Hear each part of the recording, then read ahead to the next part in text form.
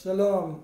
Today we're going to talk shortly about visas to Israel for visitors, businessmen, or foreign workers from the United Arab Emirates and Bahrain.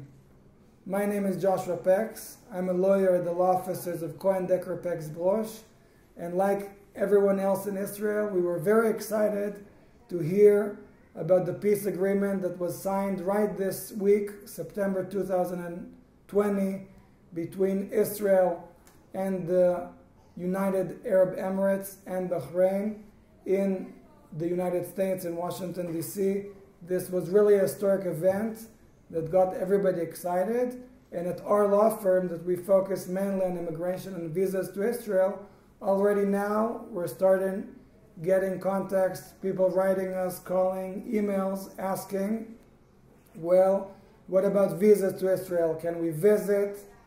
Can we invest? Can we send over foreign workers or representatives of companies from the United Arab Emirates in order to seek business ventures in Israel? Well, even though we always deal with visas, it's important to say that today, because of the corona, there are many restrictions.